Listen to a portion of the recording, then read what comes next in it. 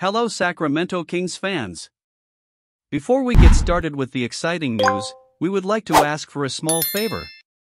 If you enjoy the news and content we bring to you, please leave a like and subscribe to our channel to stay up to date with all the Kings' latest updates. Now, on to the main news. Timberwolves coach Chris Finch said, "I thought we played really well all night. Especially when they pressed us at the end of time.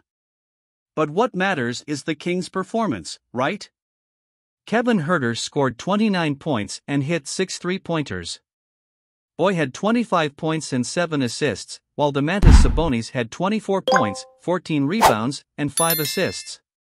Despite these great performances, Kings forward Trey Lyles said, "At the end of the day, no matter how tired we were terrible defensively.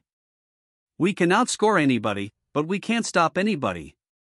This shows that the Kings still have work to do on defense, but we're confident they will work hard to improve. So, what do you think of this news? Leave a comment below and don't forget to leave a like and subscribe to the channel to stay up to date with all the Sacramento Kings news. Until next time.